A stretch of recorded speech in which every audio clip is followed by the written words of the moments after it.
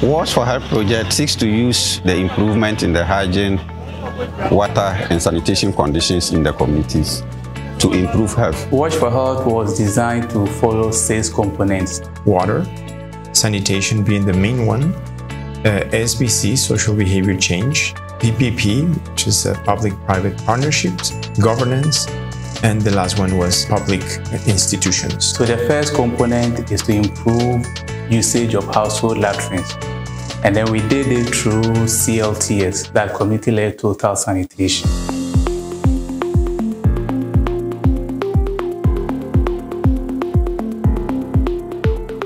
At first, we didn't have latrines. So when they came, we draw the map of the community. So you can see these houses. There was no latrines. So this is a phases. So all the community houses were full of phases. By then, we realized that no, we were defecating around. Then they advised us what to do. And then we moved to what? Dig and bury. By then, there were no latrine.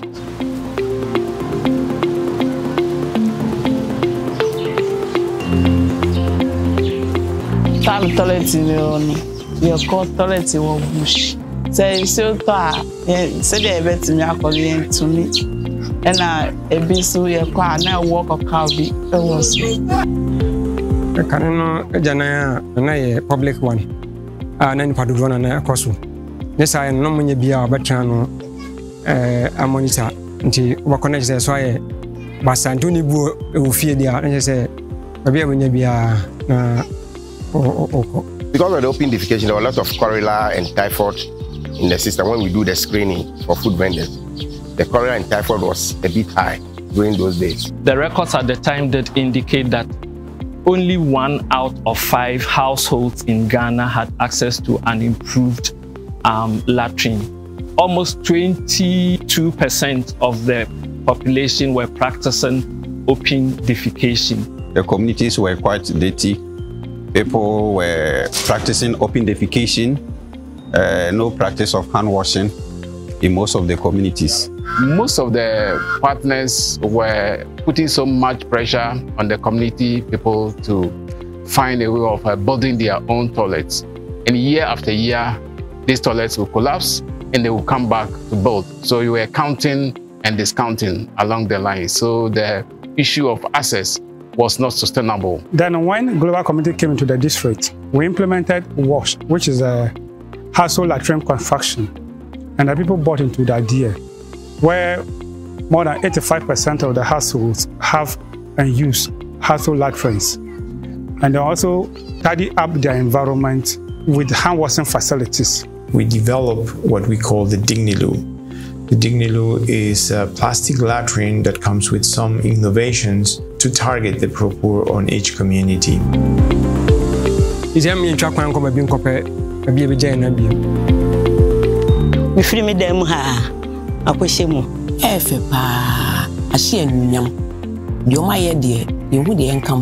helped households to construct their own toilet facilities, which have helped about 50 communities in Ada West District to attain ODF status. Trip was the USA. Trip was the USA. Trip was the USA. Thank you. When they came in, they taught us how to do cleaning and then how to maintain our animals so that they will not be fizzing all over the compound. Afi na agbeti vavala mi fle azizankli e amo de jodia fojila no de vola kemi kwetola agbeti doma kemi krozankli nko buan baine a pelum me mavalo Sanitation mi mavala no agbawo kakara fiema mi danu mi konu mi chonu beju nyo kafu wonu anyi haka kana sievala no pobe ni mi nda mi nasi kron checheche afi adanu ngoda fola wonu na mi nyakon ko bunduru obeji. And for the first time in the history of Northeast, we have 2 communities that are sanitized, which is the highest level in the CLTS spectrum.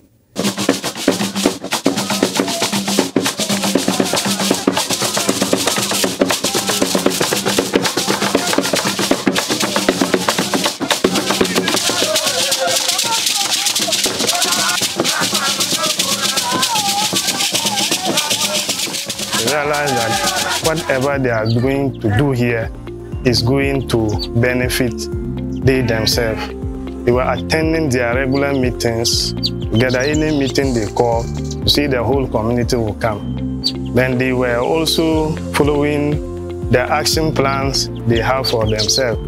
Regular cleanup exercise, coming together to dig their piece, supporting in the construction of the latrines, and all the things they put on the plan, they were able to follow the plan religiously. We have worked to improve the sanitation conditions in over 400 communities in the northern zone alone. And we have over 330 communities that have been supported to attain the open defecation status. That is, open defecation has stopped in those communities, and the hygiene and sanitation conditions have also improved in those communities. We have more than 4,000 Dignilus installed across the country, which is a great achievement if we look forward to achieving the SDGs by 2030. The second component is the improved water supply for communities.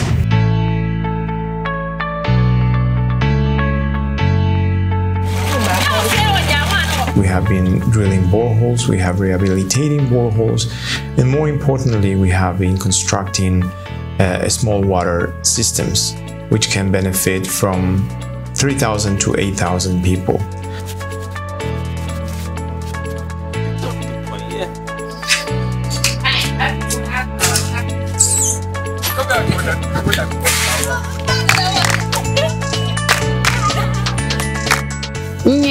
Tana burin buna na ngai inka nyanyin buin inka charon kwa inka tululu mwa. The water that they give us is nice, but if we are drinking it, we will feel comfortable. Ucho muko baby ya fra baby Togo line no a oho ball hole baku wa san area ho na ball hole baku wa na bu ya fra ho so na bu kwanso o ma combine ade no na o mo di reservoir no akosi tinjasi krom na o ma stand pipes wo krom na o ma twitwi bi ama amanfo ofie wo a wo pen den that is see na ya twa ama ofie. We're looking at the distances where the women travel to go and search for water. Where sometimes they have to go to the stream and search for water, or travel to Dankwakwa, which is about 8 kilometers away from here. It was really very difficult to come by water. We're depending on water from the streams, rocks, and others.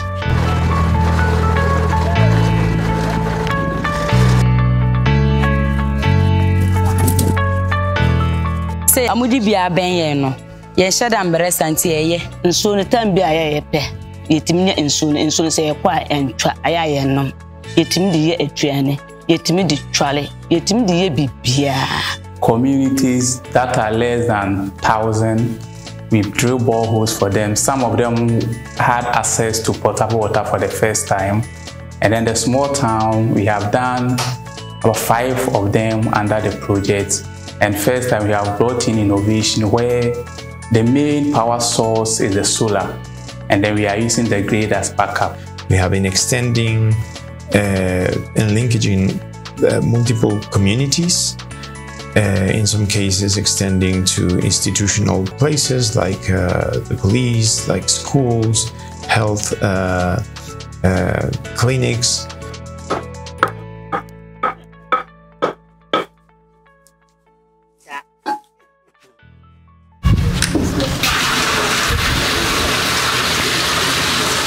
In the area of governance, we have helped to strengthen the capacity of the staff of the MMDAs that we are working in, particularly environmental health units of the MMDAs, the capacity of SHEP coordinators, even at the school level, what we call the school-based health coordinators, to help them to understand the work in the area that they are doing and also to acquire new skills.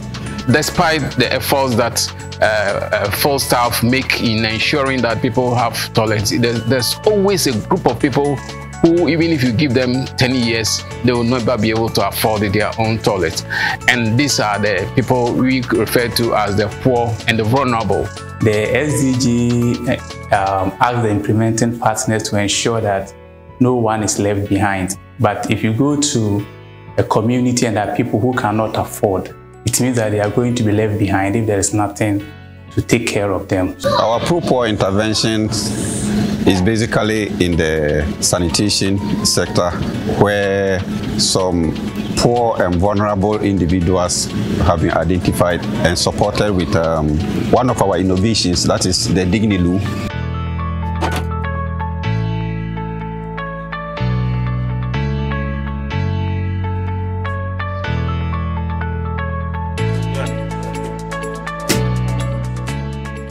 Nangun tumala baham panawa kawatu kuma menna sagala amsia mbale garamu pu ala maltal pu wena ko elibi apahe bele yan sontone menna pahe ya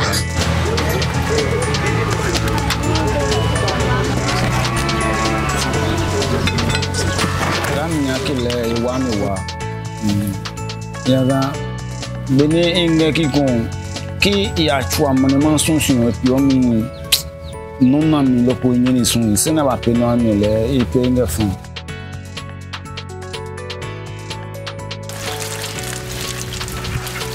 trafi no le nya uke bahawo e hani wa kunya hiyo e pe anunyami kino fono tegeke lo ake trafi no anekuye e jibwa jo wawe biono ko senga.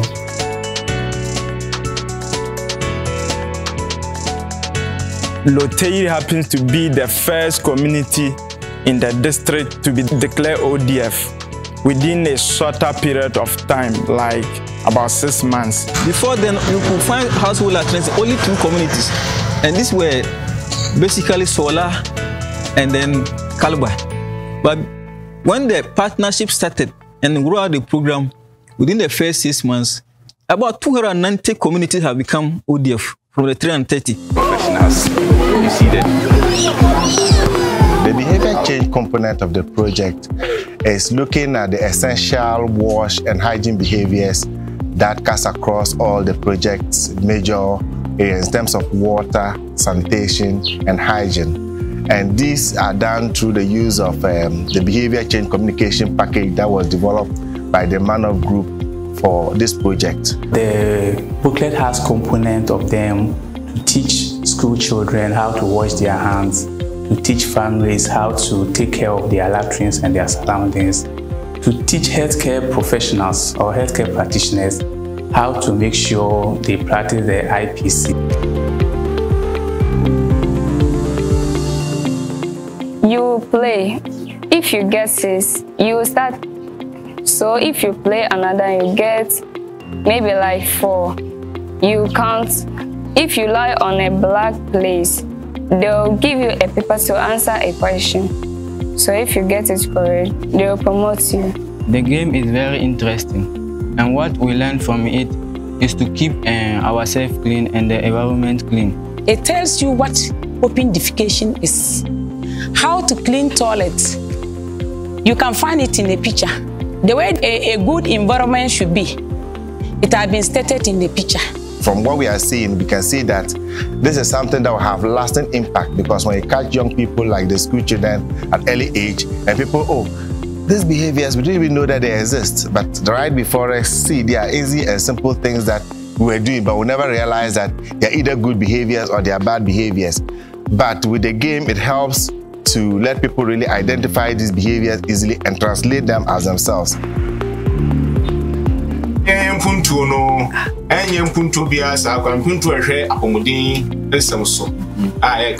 Hygiene, sanitation, when we did the media project review, we realized that behavior change in terms of the adoption to save drinking water changed from 26 to 29% over a period of 9 months within the project, which we think is a very good impact as far as the project is concerned. So we have also been working extensively in schools with menstrual hygiene management. For menstrual hygiene management, we're working closely with Ghana Education Service in basic schools across, again, our project regions. Some of the ladies, they don't have money to go and buy pad. They will use cloth.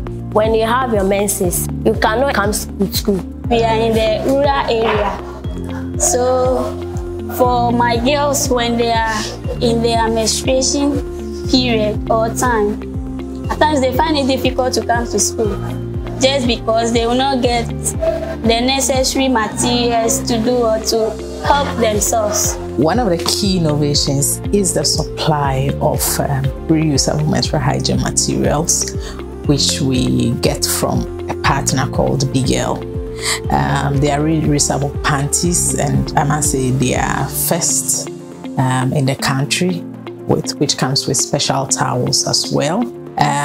These materials or panties can last as long as 2 years if the girls are able to use them very well. So which means that they don't need to procure or buy menstrual pads every now and then to use.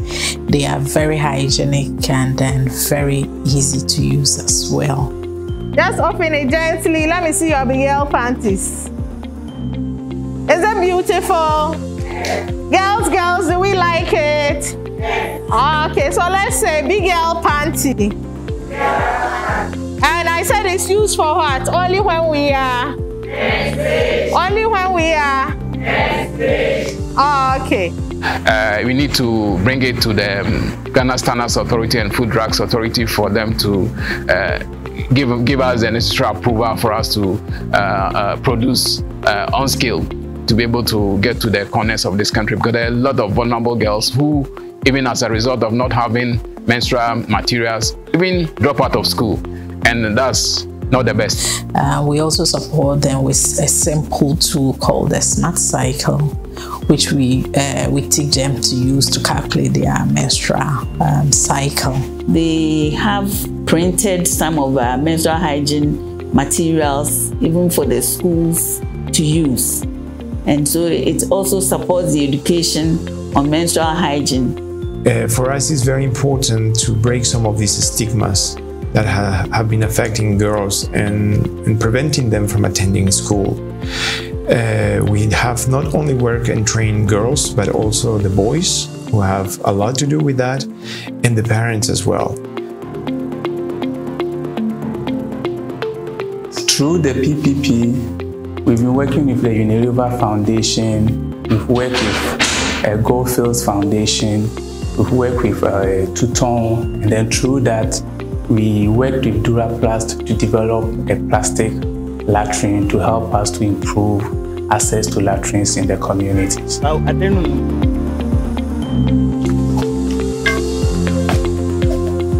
Monsieur dear, obine tubula bina ya chibi kakaka. Muwe hwana eji ama company be yinsu maye. In fact, nenye. Nsu no koye bibiti se what elephanta. Yenyansu. Ya bra ase yenyansu no. Subri is a particular or a peculiar community with water and sanitation issues.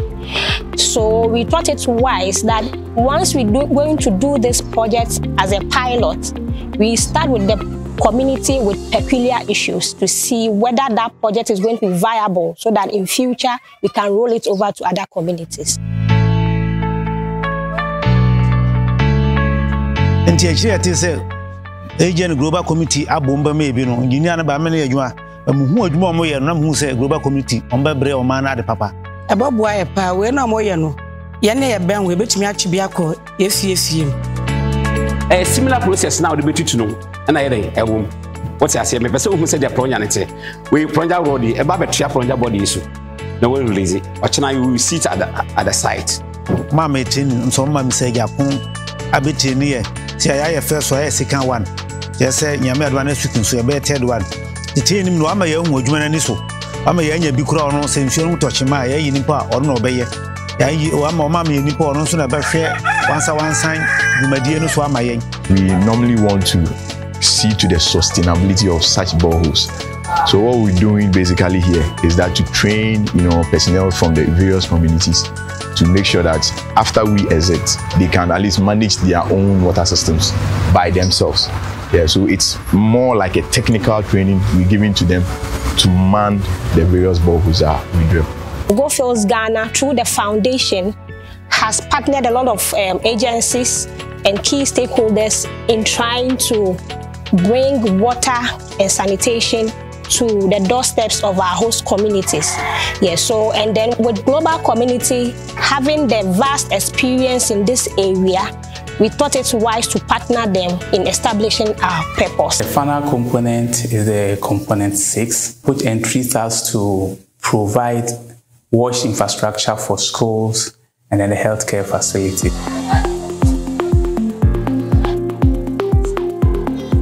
Most of the schools were not having toilets, so they were doing open defecation. We used to go around the surrounding bush to just do it openly. People used to attend nature sport at home, and the worst thing is that when they go home, they don't come back. We had only one toilet for use in the whole school. That is both primary and JHS. Most of the schools don't have water on the compound. So as a result, most of them were having problems with health.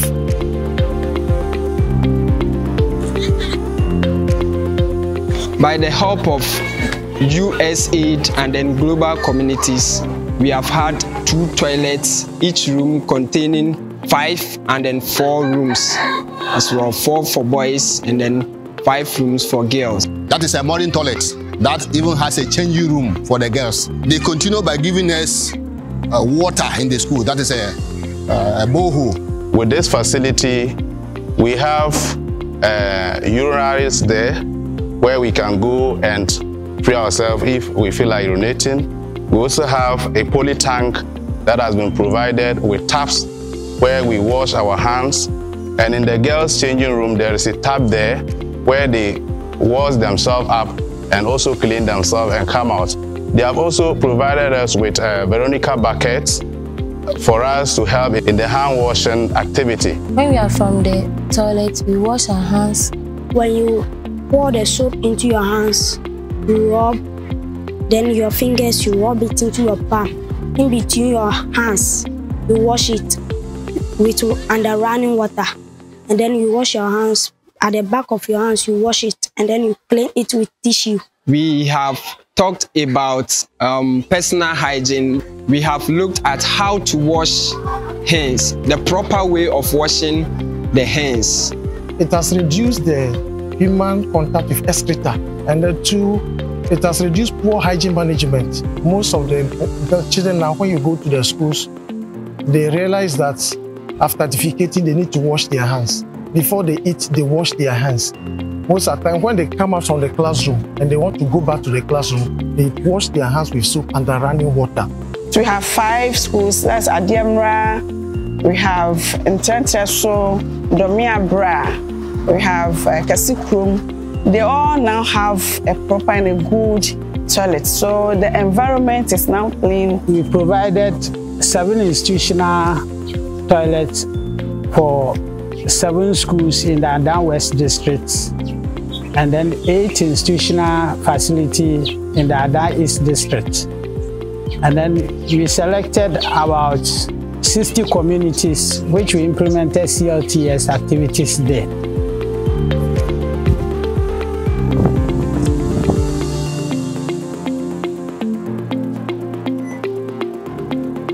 Our cleaner used to go far distance to fetch water, provide for our daily basis. But as the water has been provided here, now it's easy to get water, and which is also hygienic. We have provided close to about 25 institutional toilet facilities to many of health facilities and then the educational institutions. Particularly in the Solatuna Kalba district and the Bolet district. We have been working on cholera prevention as well since 2014, 2015, when we saw the last large outbreak of cholera. Since then, we have been working in hotspots. So we started the quarterly disinfection exercises in Cape Coast. And I could say that it was very successful. There were a lot of also COVID mitigation interventions. What we did was to really intensify playing of a lot of hand washing jingles on radio stations.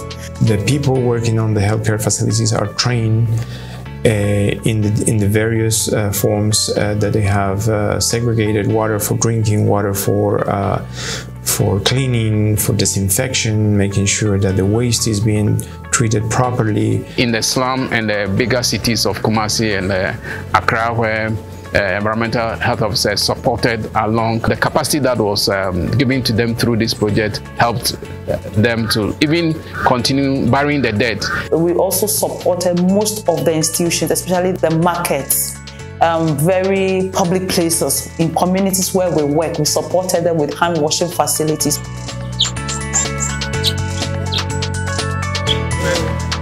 Last year in this community, following the opening of the Bagre Dam, the whole community was flooded. The first thing Global Communities did was to carry out an assessment. So after the assessment, they came with the support of the Municipal Assembly to disinfect this community to prevent outbreak of cholera.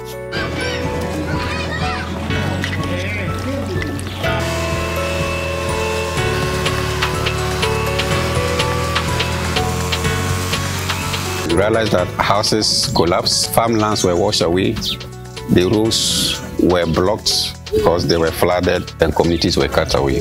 The boreholes we provided in some of the communities were submerged.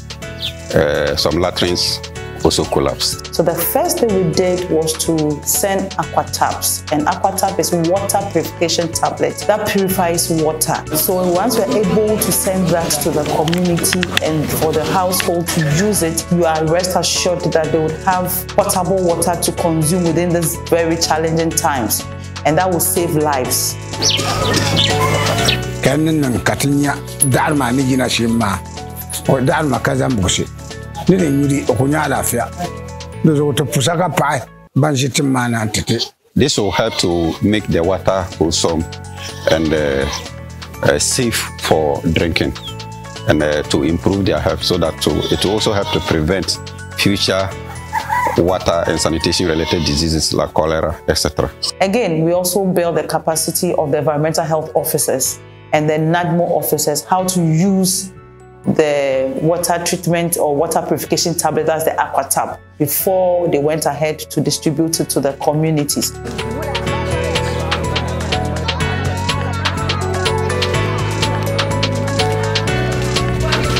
Barachana tete badma ne swasu ne bondo badma ne students ne chibo dama atom the shibo mattress dama.